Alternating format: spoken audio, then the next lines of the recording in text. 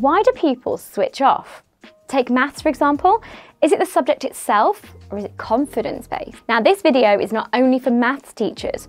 All staff in schools play a role in supporting pupils' confidence in maths. Whether you're a form tutor, a PE teacher, or a member of pastoral support, your language and attitude towards maths can shape how people see the subject.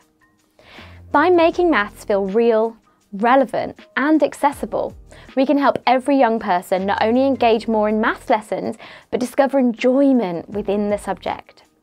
Before solving the problem of disengagement in maths, it's important to understand why pupils can switch off. Research tells us that confidence plays a huge part in whether young people engage with maths. For example, a study from the University of Cambridge found many children and adults experience feelings of anxiety, apprehension, tension, or discomfort when confronted by a maths problem. Nationalnumeracy.org says that maths anxiety, or a fear of maths, is common. It isn't about ability, but about confidence. Many pupils who experience maths anxiety achieve average or even above average results, but their negative feelings towards the subject makes them believe otherwise. Maths anxiety can show up as avoidance, going blank in lessons, or even physical signs of stress.